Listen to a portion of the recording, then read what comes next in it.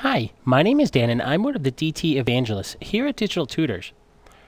In this video, we're going to look at a question from one of our users, Sean Smith 1989, on how to create a light fog effect. So to illustrate this, I have a simple scene here with this character. Let's go ahead and render this out. And as we can see, there's really nothing special about this right now. I don't have any lights in my scene. So let's go ahead and bring in a light. Now, for setting up something like a light fog, I usually prefer to use something like a spotlight. So I'll go to Create, Lights, and Spotlight. Pull that in. Let's look through the spotlight here so we can position this over our character. Have a light right here. Looks pretty good. So we can see what it looks like with the spotlight in our scene. Now, in order to get the light fog effect, we'll want to select the spotlight and hit Control-A to open up our attribute editor. And we'll scroll down until we see the light effects. Now, if we open that up, there'll be an option here for light fog. And all we really have to do is to just click the checker box there. And Maya will go ahead and set up most of that for us. So as we can see, we have that fog that's being cast out of our light now. So if we were to save what we had before, we can see the result that we get.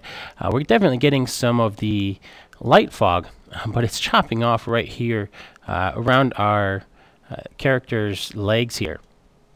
Now, the reason for that is actually because by default right here, we can see it's not coming all the way down to the ground. So we can simply select this cone shape here, go into our scale tool, and just scale this up a little bit so it's coming all the way down onto the ground. And when we render this back out again, we can see we're not getting that line anymore because it's being cast all the way down onto the ground. Now, there's a couple different attributes that we can adjust to help control this fog. One of those would be the spread. So if we were to, say, bump this up just a little bit here, we can see how that's going to affect our light. It's basically going to not feather the edges nearly as much to help kind of give a more crisp look to our fog. But I usually like to leave it at the default of 1 because that looks pretty good. Something like this where it kind of feathers off. Now the primary attribute here that we'll want to adjust is the intensity.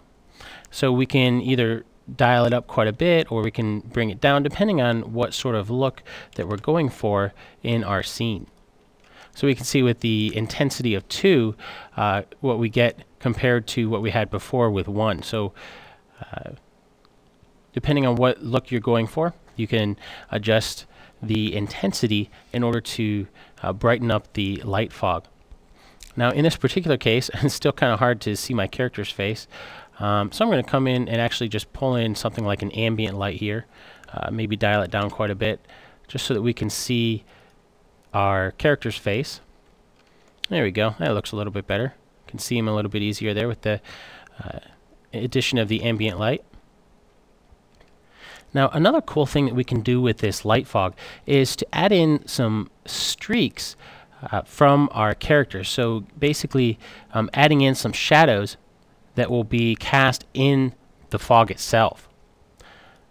So to do that, we'll want to select our light and we'll want to enable our depth map shadows. So if I turn that on, we can see that we're not only getting some nice shadows on the ground here, but we're also getting some nice streaking shadow effects in our fog itself.